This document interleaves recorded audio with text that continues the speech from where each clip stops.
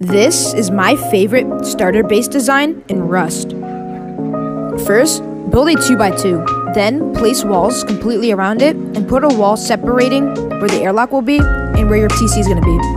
Make the airlock, then finish the base off with some floors and doors. Place the TC in this corner opposite of the airlock. Then, build a half wall so you can place this triangle up like this, and place the boxes as shown. To place these boxes, make sure the doors are down first. Place your tier 2 here. Place furnaces like so next to the tier 2. In between the tier 2 and the door, place your repair bench with 2 boxes underneath it. The most difficult part of this base is the box placement here. You'll be able to fit 4 boxes in 1 square. Just place it like so, and you should have it done. Depending on how you place the furnaces and the repair bench, you'll be able to fit 4 to 5 bags in a row like this.